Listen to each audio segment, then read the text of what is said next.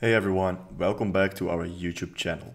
This video will be a tutorial on how to stop Microsoft Outlook from automatically opening when starting up your computer. It is important to not miss any step in the process because the last step will be crucial to make this method work. So make sure to keep watching till the end of this video, and now we will get started. So once you have downloaded Microsoft Outlook, you can just go to your keyboard and click on Ctrl-Shift-Escape. This will open up your task manager, after which we can click on the Start Up button. So this is a list that includes all the softwares that will automatically start up when opening your computer.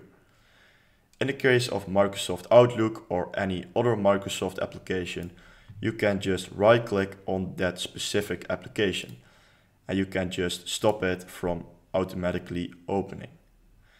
It's important that after this step you will restart your computer, otherwise this method will not work for you.